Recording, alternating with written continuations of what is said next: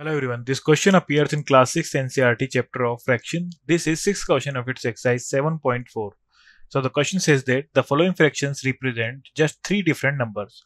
Separate them into 3 groups of equivalent fractions by changing each one of its simplest form. So firstly हमें इसे simplest form में convert करना है. So part is 2 by 12. 2 by 12.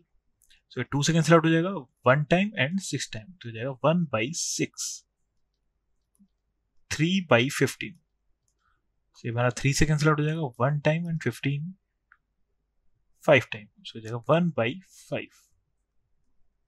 C 8 by 50. तो 2 से cancel out हो जाएगा 4 time and 25 time. So fraction हो जाएगा 4 by 25. Part D is 16 by 100. So 4 से कैंसिल आउट हो जाएगा 4 टाइम एंड 100 हो जाएगा 25 टाइम. सो फ्रैक्शन हो जाएगा 4 by 25. 10 by 60. सो 0 से 0 कैंसिल आउट हो जाएगा, तो हो जाएगा फ्रैक्शन इज 1 by 6. 15 by 75. सो 15 से कैंसिल आउट हो जाएगा 15 से 1 टाइम एंड 75 5 टाइम. सो हो जाएगा 1 by 5. 12 by 60. सो 12 से कैंसिल आउट हो जाएगा 1 टाइम, हो जाएगा 60.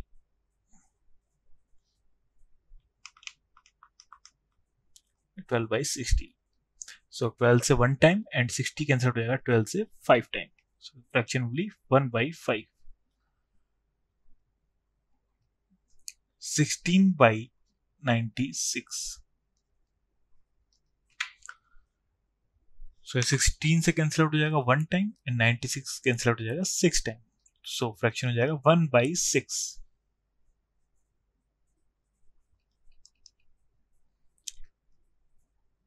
12 by है हमारे पास 12 by 75. सो ये 3 से कैंसिल आउट हो जाएगा 3 से 4 टाइम एंड 3 से 2 टाइम देन 5 टाइम. सो फ्रैक्शन हो जाएगा हमारे पास 4 by 25. Then option J is 12 by 72. 12 से कैंसिल आउट हो जाएगा 1 टाइम एंड 72 कैंसिल आउट हो जाएगा 6 time. So fraction will be 1 by 6. Part के इज 3 by 18. 3 से कैंसिल आउट हो जाएगा 1 टाइम एंड 18 कैंसिल आउट हो जाएगा 6 टाइम. सो फ्रैक्शन हो जाएगा 1 by 6 एंड L 4 by 25. सो ये फर्दर कैंसिल आउट नहीं होगा. So this is the simplest form. सो हमसे बोला गया था the following fraction represent just 3 different numbers. Separate them into 3 groups of equivalent fractions by changing each one of its simplest form.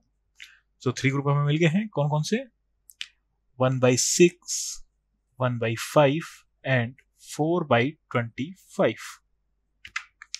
So हम check कर लेंगे कौन कौन से इक्विवेलेंट फ्रैक्शंस हैं. So firstly for 1 by 6, A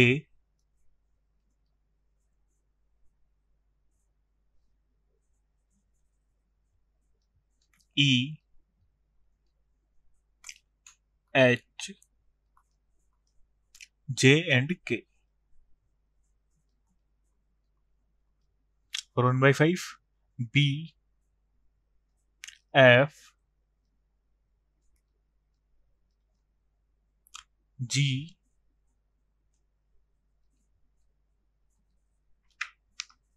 and next 4 by 25. So there are D